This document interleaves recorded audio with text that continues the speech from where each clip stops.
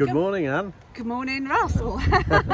Well, we're back, and it's a sunny back. day in the middle of July, and we're back at the Four Seasons Fisheries. Yeah, we are in Staining, Lancashire. Yes, just outside Blackpool. And it's a glorious day, everybody. I hope they come down and join us at the next one, which is in August, and the last one September. Well, what did you think of your breakfast? I love the breakfast, but what I'm loving even more is your shirt this morning, Ross. Look at this. Oh, right. Well, thank you. It's, You're looking very snazzy. It's a recent purchase, so it came recommended, very comfortable, and yeah, loving the burning hot cars, guys, on here. And we've got a burning hot car for you this morning. So we just had a lovely full English breakfast, the best in town, at the cafe here as well. And now we're going to show you with our fabulous guests. And look, I'm seeing some friends here as well. Come on down to the next one. But Russ, you're going to show us what's going on. Yeah, we're going to take a walk down here now, and we're going to take a walk and look at the cars. Yeah. So the first Dave, it's Dave's coming in his Chrysler Crossfire. Okay. Which is a convertible, and believe it or not, it is an American car. Amazing. Would you like to just walk around it, and Yeah, I'll get you on camera as you start to tell us the specifics. But it's a beautiful car. It's an SRT. And, I'm going to get you in when you are doing a few. Would you like to come a bit nearer? I need you just into the car because I'm going to get you and the car. Yes, push him in. He's that excited. It's a V6, yeah. And believe it or not, most of the parts are Mercedes, which is quite a surprise. Right. It is made in America, but actually Mercedes made a lot of the running gear and a lot of the parts inside the engine. Wow, wow. So you can get a lot of these parts from Mercedes dealers for this car. But as you can see, it's quite unique. Yeah.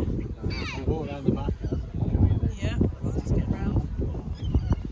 We're working on our angles, everybody. We're working on our curves and angles. That's my new direction today. There's the Chrysler Crossfire logo and emblem. Wow, very beautiful. Twin exhausts down there.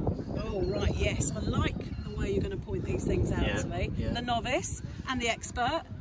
And look at the way that the soft top is done. Look how this nice speedster cover comes back with the hoops and the plastic little wind deflector with the Crossfire symbol etched into the back of it. So that's marvellous. Is it high performer? Is it going very fast? Yeah, it'll shift. Yeah. Yeah, it looks lovely. It's perfect for today's weather, actually. On the beautiful back roads of Lancashire, absolutely stunning. Lovely interior, and then what have we got here, Ross? Next to this, we've got Kirk's 79 Camaro, and this is quite a monster. You can see inside that it's got all the Just get you to come up to the window there. Yeah. Point into the window, or maybe the bonnet. Yeah, do you want to point out what's in there then? Well, he's got these racing seats in, look, Anne. Okay. This is a 4-point harness. Oh, look at that. Not a normal seat belt, although I'm sure he'll have his... And it's got a full roll cage in it. Oh. So all this steel structure, and as if the car rolls over, it means that the roof doesn't go Yeah, we flat. don't want the roof going flat. Yeah, exactly. So it's a bit of a race car, this, as you can see. And we'll look at the tacho there, and that's gives you the engine speed, so that when he's drag racing down the strip, you can see what the revs are. It's a great colour. I love the orange colour. It's a very exciting car. It's huge. Is it a very powerful car, Russ? Yeah, it is. Bring us round to the engine. Yeah, it's Small block 70s now, but yeah. Chevy. I mean, what year is that? It's a 79. What's the engine size, Kurt? It's a 350, 5.7 litre. Good morning, Kurt. We'll just get you to introduce yourself on there. Hello. How long have you been into cars? And Oh, well, it's my dad's fault. He got me into cars. Is it really? Dad's here as Since well? a little kid. Oh, really? Yeah. He had a 71 Pontiac Firebird when I was like 10. Yeah. And he used to take me out driving in it, Oh. and I've always just wanted to get that feeling back again. Yeah, yeah. I've had newer stuff, and I don't find them as much fun. No. I love the old stuff, the rawness of it, the creaks. What made you buy this car? I got a bargain, to be honest. Yeah. But yeah, I saw it and I just thought, yeah, that's perfect for me. That. Yeah, it's quite. Do you want to tell us with Russ about the engine? And yeah, it's just getting you in the pretty camera. much standard, really. I think I don't know too much about it, but it did have a big block at one point when it was a dragster. Right. But I've got a suspicion they either put that engine in another car or sold it separately to get more money. Is it 4-barrel? Yeah, 4-barrel Edelbrock 650. As far as I know, it's pretty much standard internals. It's got an Edelbrock intake. Well, later on, we'll get Kirk started. Yeah, cool. Exhausts.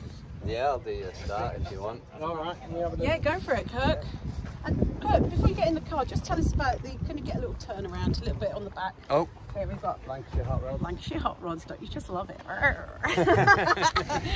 What is Lancashire hot rods? What happens? Is it a meat tub? Yeah, I basically started it the last time I had a 72 Camaro, and I just thought it'd be good to start up a group with like-minded people and stuff. Nice. Yeah, so we have monthly meets at the League 8. Yeah. It's the second Sunday of every month. Oh, well, that's good to know. Yeah. Have you got a website or anything you can push as well? Just on Facebook, Lancashire Hot Rods. Oh, well, that's great to know. Look us Let's up. get in there. Let's hear you roar. It's a beautiful looking car. You've got the keys, haven't you? Oh, and who's this young lady? Hi, good Not morning. earplugs. Show 'em your hoodie. It's the keys, not the earplugs. just Not like- earplugs. Such a lovely sociable thing at these meets as well. Obviously, being new to them myself, it's a lovely thing that people really ought to come down and just enjoy the cars. You Great don't have to for have a family car. as well. You can just come along and appreciate them. Oh yeah, that's the exhaust. I'll be in there in a minute. You've burnt your trousers on the exhaust. Oh my god! Flipping out! I wasn't prepared for that. That is loud. Wow. You see here, like everything. This is my indicators down here, my light.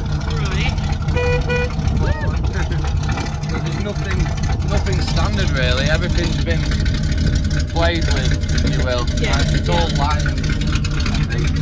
There was no carpet in it, so I just took a load of mats I had. Sorry. We're getting close, but that's the kind of world we're part of. It's not a big family here. Yeah, it's quite a sound, isn't it? Yeah, should I give Is it a it little nice rev? to drive? Yeah, give it a rev. Yeah. Go on. Wow, Russ, what are your thoughts about this kind of car? Tell us, what excites you It's about a this car? monster. It's Absolute monster. It's a monster. It runs on diesel as well. Is it? I put 20 quid's worth of diesel in it. You're Come on, kidding. Fred. You're Everyone's in the kidding. club today.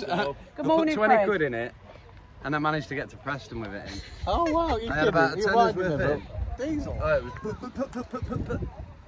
and I ended up taking some diesel out and putting some more petrol in.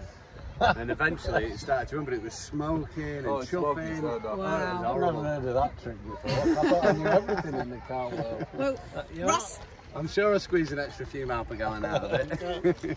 lots of tips and tricks. Oh, here. warning to the viewers: don't practice putting diesel in the car. No, don't do this at home. Yeah, don't do it at home. Kirk's did that because he knows all about his engine and everything like that. I'm prepared to carry the can if there was an issue with it. For God's sake. I've got a petrol can in my back. Listen, Russ, thanks for this clip. Thank you, Kirk. Remind us what this is and we'll go on to the next one. We'll say goodbye for now. What was this car? It was a Chevy Camaro, 1979. Fantastic. Let's go and get a cuppa and we'll be back with my petrol can. Yeah, okay. See you soon. Bye. Bye.